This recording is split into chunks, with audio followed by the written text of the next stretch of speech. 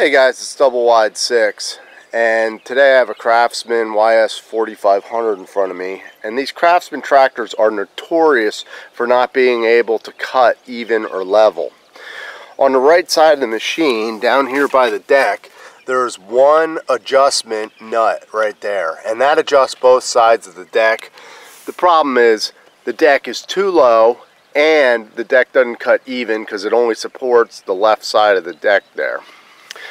There's also a nut on the front, down under the muffler, right in there. You can adjust that, and that'll lower the front pitch of the deck. You want to keep the front pitch about 1/8 to 1/4 inch lower than the back of the deck to get a nice cut.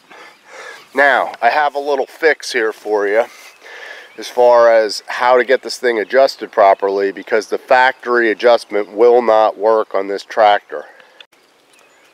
By the way, my neighbor has a Craftsman tractor, and you can see that's what an uneven cut looks like.